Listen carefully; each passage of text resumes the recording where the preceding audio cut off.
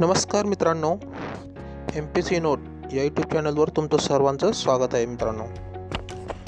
मित्रांनो, आजच्या व्हिडिओचा टॉपिक आहे महाराष्ट्राची महत्त्वपूर्ण अशी माहिती, जी माहिती तुम्हाला इतर कोणत्याही ठिकाणी भेटणार नाही. भेटली तर ती एकदम गुंतागुंतीची असेल आणि जी माहिती आपल्याला डायरेक्ट विचारली जाते, अशी माहिती आपण काय केली या व्हिडिओच्या टॉपिकमध्ये आणली आहे. या व्हिडिओचा टॉपिक महत्त्वाचा महाराष्ट्राच्या जॉग्रफी, पॉलिटिकल, सांस्कृतिक या रिलेटेड असणार आहे. पहा मित्रांनो, तुम्ही जर आपल्या चॅनलला अजूनही सबस्क्राईब केलं नसेल तर नक्की सबस्क्राईब करा मित्रांनो. कारण आपण लेटेस्ट अशी माहिती व मेगा भरती किंवा जे राज्यसेवेचे एक्झाम असतात त्या रिलेटेड आपण इथे व्हिडिओ अपलोड करीत असतो. मित्रांनो, पहा, द्विभाषिक मुंबई राज्याची स्थापना ही 1 नोव्हेंबर 1956ला झाली.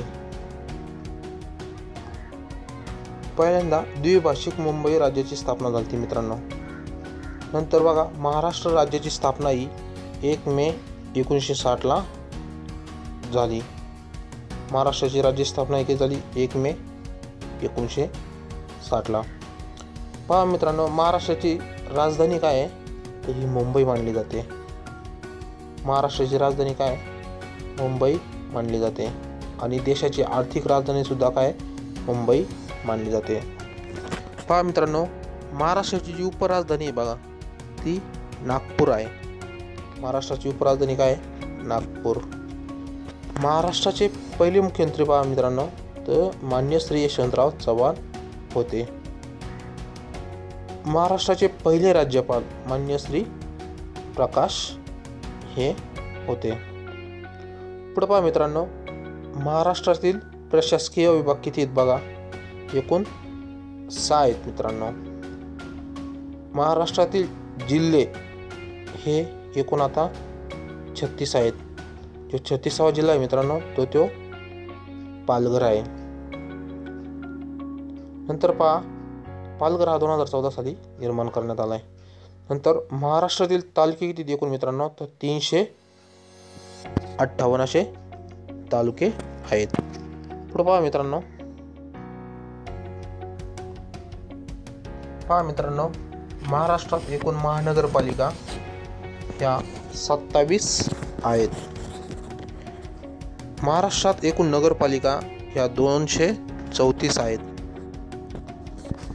महाराष्ट्रात एकूण नगरपंचायती आहेत 124 मित्रांनो. महाराष्ट्रातील जिल्हा परिषदाची एकूण संख्या ही 34 आहे मित्रांनो. आणि शेवटचं म्हणजे पंचायत समितीची एकूण संख्या ही 351 आहे मित्रांनो. झेडपी तुम्हाला माहिती आहे 34. मुंबई आणि मुंबई शहर तिकडं नाही आहे, तुम्हाला सर्वांना माहिती आहे, जिल्हा परिषद. नंतर पहा मित्रांनो, महाराष्ट्राचा राज्य प्राणी हा शेकरू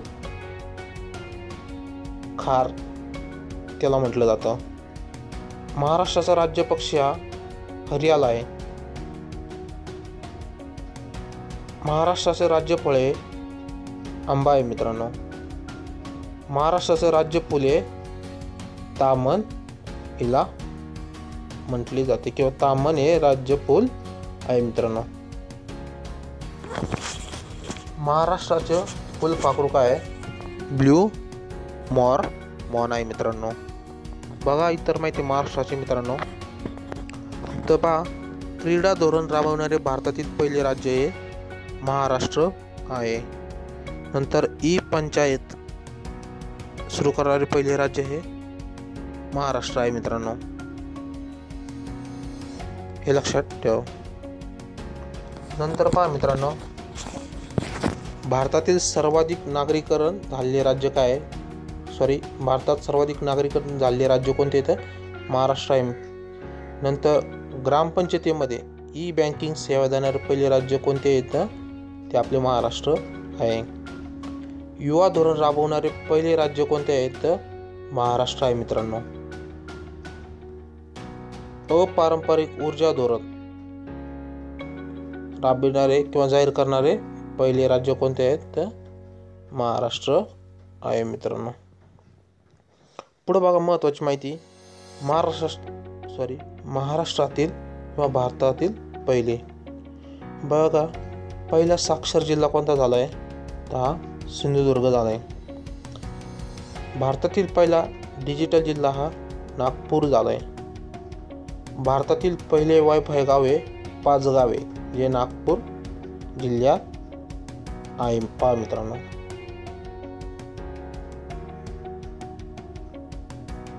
पहा मित्रांनो, भारतातील पहिले आधार गाव जे 2009 साली बघा टेमली नंदुरबार इथून सुरुवात झाली. रंजना सोनवणे म्हणून त्यांचं महिलांचं नाव होतं.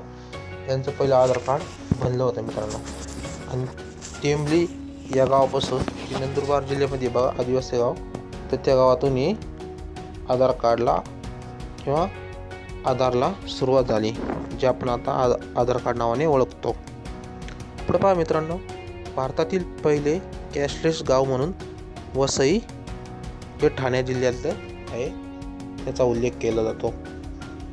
पुढे बघा, भारतातील पहिले आदर्श डिजिटल गाव हे हरिसाला आहे. नंतर भारतातील पहिले सौर शहर हे मलकापूर जे सातारामध्ये आहे मित्रांनो. भारतातील पहिले पुस्तकाचे गाव हे भिलार आहे, हे सातारा या जिल्ह्यामध्ये आहे. तुम्ही जर महाबळेश्वरला जात असाल पुण्यावरून खंबाटकी घाटातून, बघा मित्रांनो, वाईपासून अगदी थोड्याच अंतरावर पुढे गेल्यानंतर वाई थोडं पुढे निघले तुम्ही जर याला महाबळेश्वरला जाताना, तर भिलार गाव हे रस्त्यालाच आहे मित्रांनो. तर ते भारतातील पहिले पुस्तकांचे गाव म्हणून ओळखलं जातं. पहा मित्रांनो, महाराष्ट्रातील पहिला संपूर्ण हागणदारी मुक्त जिल्हा कोणता आहे? तर हा सातारा या जिल्ह्याची निवड झाली आहे.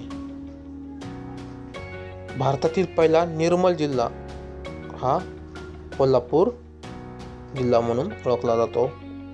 नंतर दक्षिण भारतातील पहिले पर्यावरण ग्राम इको विलेज हे काटेवाडी जे सातारा इकडे आहे. आणि त्याला आत्ताच आमिर खानचा पावनी फाउंडेशनचा अवॉर्ड सुद्धा काटेवाडीला देण्यात आला आहे मित्रांनो. भारतातील पहिला सौर पवन ऊर्जा प्रकल्प कुठे राबवला तर तो आळंदी येथे राबवला होता मित्रांनो.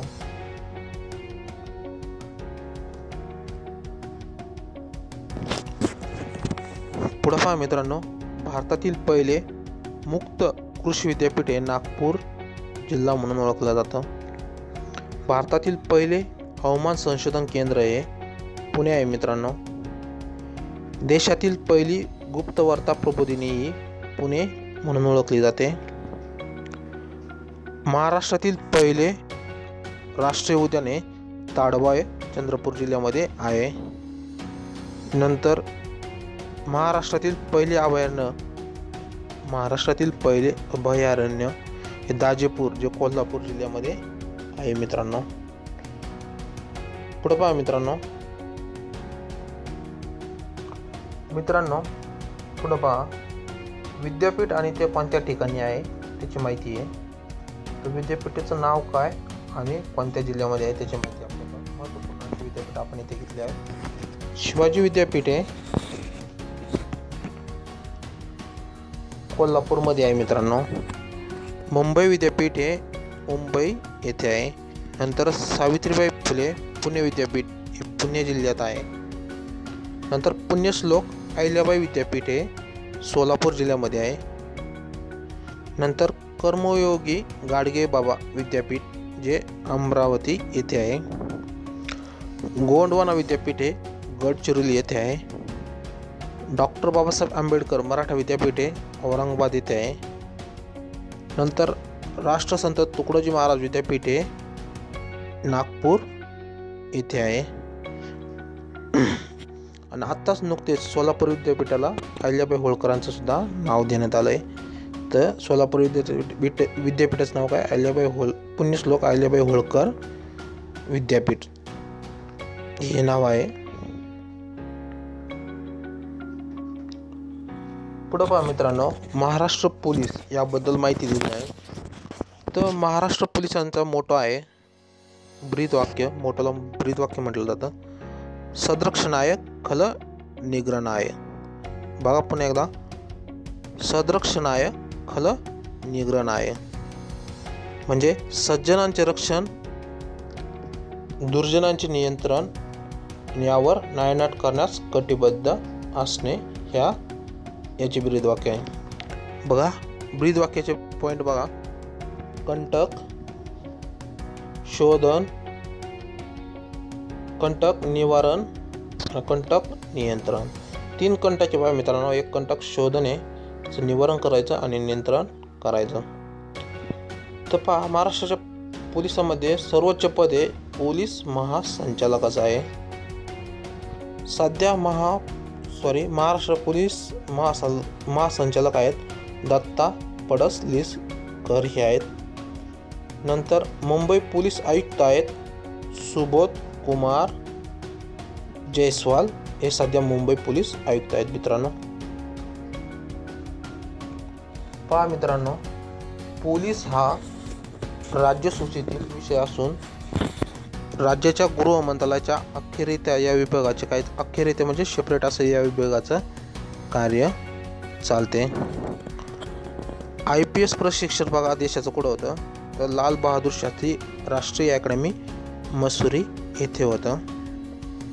नंतर सरदार वल्लभभाई पटेल राष्ट्रीय अकॅडमी हैदराबाद येथे त्यांना त्याच्यानंतर पाठवलं जातं. बघा IPSचं प्रशिक्षण सुरुवातीला जे कारभार आहे, डॉक्युमेंटेशन आहे, त्याची माहिती ही कुठं तर ही मसुरी येथे शिकवली जाते. आणि जे फिजिकल कॅपेबिलिटी चेक करण्यासाठी यांना हैदराबाद येथे सेपरेट असं IPSचं प्रशिक्षण दिलं जातं. तर महाराष्ट्र पोलीस प्रशिक्षण अकॅडमी नाशिक येथे आहे मित्रांनो. पुढं पहा मित्रांनो, बघा महाराष्ट्र पोलीस अकॅडमी नाशिकचं पोलीस उपनिरीक्षक, पोलीस उपअधीक्षक, DYSP, PSI व सहाय्यक पोलीस आयुक्त, असिस्टंट पोलीस कमिशनर या पदासाठी येथे काय केलं जातं प्रशिक्षण दिलं जातं. बघा आपली जी पोलीस प्रशिक्षण अकॅडमी बघा नाशिक येथे, तिथं पोलीस उपनिरीक्षक म्हणजे PSI, DYSP आणि असिस्टंट पोलीस कमिशनर यांचं काय प्रशिक्षण दिलं जातं. नंतर राज्यात पोलीस शिपाई बघा त्यांच्यासाठी प्रशिक्षण केंद्र आहे खंडाळा येथे आहे, नाशिक येथे आहे, मरोळा म्हणून ठिकाण आहे तर त्या ठिकाणी आहे, अकोल्यामध्ये सुद्धा आहे, नागपूरला आहे, जालना येथे आहे, तासगाव येथे काय आहेत राज्यातील पोलीस शिपाईसाठी काय विशेष असं प्रशिक्षण आहे. पुढे पहा मित्रांनो, बघा भारतात 1955 साली सर्वप्रथम मुंबई राज्यात स्त्री पोलिसाची नेमणूक करण्यात आली. कधी झाली तर 1955 साली मुंबई राज्यात स्त्री पोलिसाची पहिल्यांदा नेमणूक करण्यात आली. नंतर पहा मित्रांनो, महाराष्ट्रातील पोलीस आयुक्तालय कुठे आहेत बघा, त्यामध्ये 12 आहेत एकूण. बघा मित्रांनो, पोलीस आयुक्तालय म्हणजे ज्या ठिकाणी पोलीस वास्तव्य करतात त्यांचं हेड ऑफिस मानलं जातं. त्याच्यामध्ये मुंबई शहर एक आहे मित्रांनो.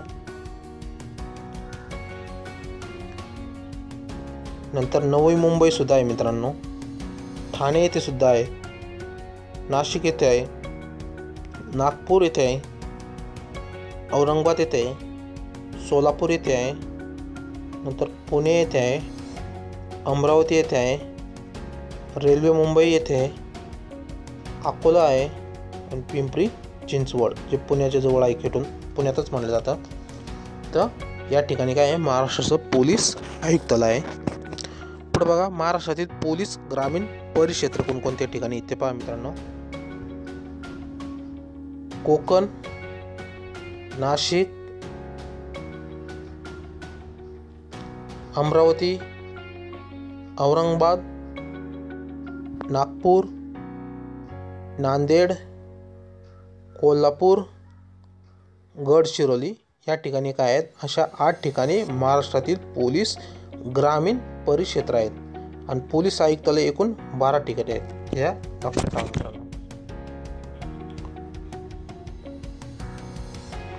पुढे पहा मित्रांनो, महाराष्ट्रातील पोलीस आयुक्तालय व पोलीस ग्रामीण परिक्षेत्र आहे. ते किती ठिकाणी पहा मित्रांनो, 5 ठिकाणी आहे.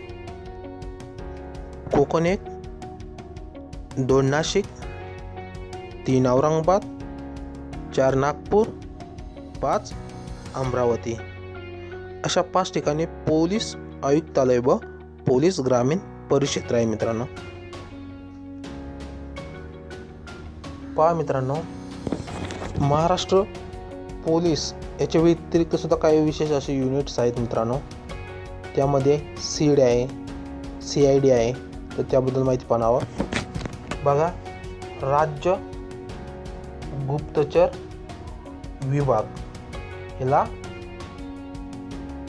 म्हणजे स्टेट इंटेलिजन्स डिपार्टमेंट हे राज्यासाठी काम करतं. त्याला या शॉर्टमध्ये सीड असं म्हटलं जातं. याची स्थापना 1905 मध्ये झाली. याला काम असं क्रिमिनल इन्व्हेस्टिगेशन डिपार्टमेंट सुद्धा काम दिलं जातं. बघा पुढं, महाराष्ट्र राज्य CID म्हणून सर्वांना माहिती आहे मित्रांनो.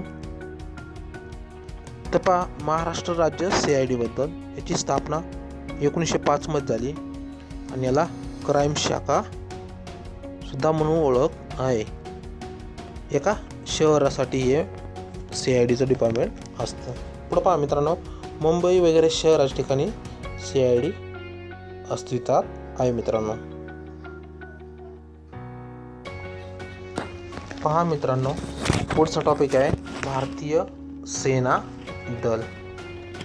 यामध्ये आपण 6 टॉपिक यामध्ये डिस्कशन करणार आहोत. यात 3 सेना दल येतं बघा, भूदल, नौदल, हवाई दल. यामध्ये 6 पॉईंटमध्ये आपण माहिती पाहणार. एक म्हणजे मुख्यालय, त्यातलं सर्वोच्च अधिकारी कोणतं पद आहे, त्यांचं मोटो काय, कमांड काय आहे, दिन काय आहे, प्रमुख कोण आहेत, ही माहिती आपण पाहणार आहोत. बघा, भूदल, तर भूदलाचं मुख्यालय आहे दिल्ली या ठिकाणी. अधिकारी हा जनरल असतो. मोठा आहे सर्व्हिस बिफोर सेल, म्हणजे स्वतःच्या आधी लोकांना सर्व्हिस देणे. नंतर कमांड आहेत 7 एकूण कमांड आहे मित्रांनो. आणि 15 जानेवारी हा भूदल दिन म्हणून साजरा केला जातो. त्याचे प्रमुख सध्या आहेत बिपिन रावत हे आहेत आणि ते खूप चांगलं काम करत आहेत मित्रांनो. पुढचं पहा, भूदल.